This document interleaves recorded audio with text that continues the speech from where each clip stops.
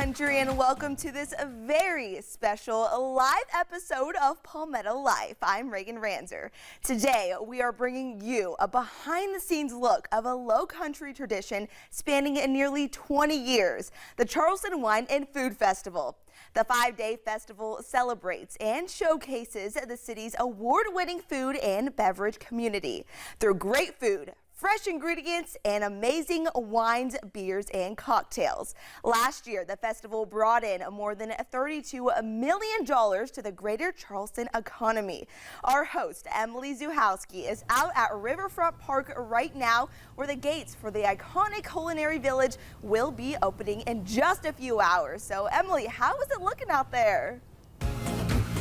Reagan, I could not be more excited to be out here live at Riverfront Park in North Charleston. We're almost just a few hours away from kicking off the 2024 Culinary Village at the Charleston Wine and Food Festival, and I'm here with Alyssa Maute Smith, the Executive Director of Charleston Wine and Food. Alyssa, you've been so busy, but you're here with us this morning. How does it feel? We're just a few hours away. It's awesome. Thank you so much for having me. Love coming on the show, and we are channeling a BOS mentality of bring your own sunshine. Yes. with our yellow outfits here. Not planned, by the way. So yeah, we're excited. It looks great out here. We're gonna have great weather today, and people are gonna have a good time.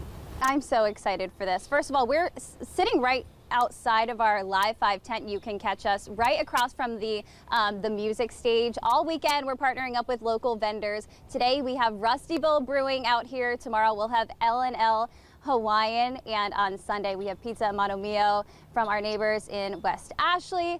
And there is so much that the festival has to offer. Tell me everything that we're going to see out at the Culinary Village this year. Oh, we're so excited. We've got some new stuff coming back. So we are bringing back our rosé garden. So it will be rosé all day vibes out here in Culinary It's beautiful, Village. by the way. Yes, yeah. It is beautiful.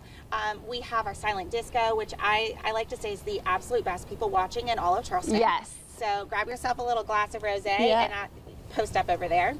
Our main demo stage will kick things off today at 1 p.m. there with Mayor Burgess of the City of North Charleston. So he and I are going to officially open the stage at 1. And then our first act is Tiffany Amber Thiessen, aka Kelly Kapowski, for those of you who are Saved by the Bell fans. And she's going to take the stage with her cookbook that she has. And after that, people can meet her, get their cookbook signed, and take some pictures.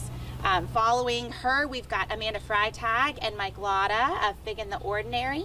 And we'll close things out on our demo stage today with Schwei of Jackrabbit Philly and King Barbecue, as well as Miriam from Mom Sob and Malika Chai Canteen. So awesome demos on the stage, really fun music. We've got an Outcast tribute band today, the Psychedelics. DJ Natty Heavy is going to open us up. So between the music and the demos and everything in between, I'm so excited for people to get out here. Yeah, something new this year is the non-alcoholic space that you guys have. Yeah, Talk about that. We have an entire Zero Proof Garden, and this is in partnership with Sachet and Southern Flavor Magazine, and we're really excited to showcase that so people can see get some cocktails, some non-alcoholic beverages like beers and wines, and it's definitely a movement that's been in the industry for the last couple of years, and for those who are either sober or sober curious, or you just want to break from maybe some of the wine and spirits we have out here, there's still some delicious things for you to drink. Alyssa, I've been out here, this is my 3rd year here at the Culinary Village. Every time you walk in here, there's so much going on. I want to know, how do you experience the Culinary Village like a pro? Oh, wow, that's such a great question. So we have these wine necklaces, which you'll see people, the veteran Culinary Village goers have those. So you've got your wine glass held, and then you have your hands free for all of the tastings. That's so smart. Plate. So I would say that's my first tip. My second tip is really great shoes, because it has been wet in Charleston. So put on some closed-toed shoes. The ground is still a little squishy, so make sure that your feet are comfortable, because being prepared is definitely chic. Yeah.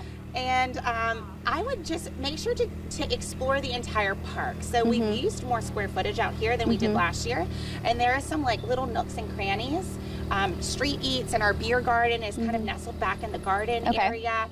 So there's a lot of stuff to see, and you really do need the full amount of time to explore the whole thing. And we can't ignore it. Weather forecast tomorrow. Might not know what's going to be happening with that one, but you've been consulting with a very special guest. Yes, a very special guest. Mr. Bill Walsh is our resident meteorologist here at Charleston Wine and Food, and he has been advising us every step of the way. We made a great call per his recommendations on opening night, moving indoors. I think people were very happy to be dry and having fun on the dance floor, and he's been consulting with us. So I think for people who have Saturday events, please stay tuned to your emails, look at our social media for the best and the greatest, and we just want to make sure that everybody is safe first, and then second, having fun.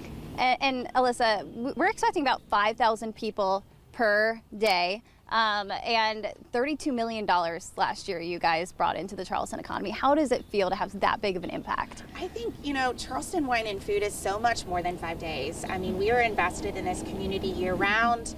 And when people ask me what is Charleston Wine and Food, my answer is always a community before a festival. We produce a festival, but it is local business owners, it is chefs, it is beverage professionals, it's local media like y'all.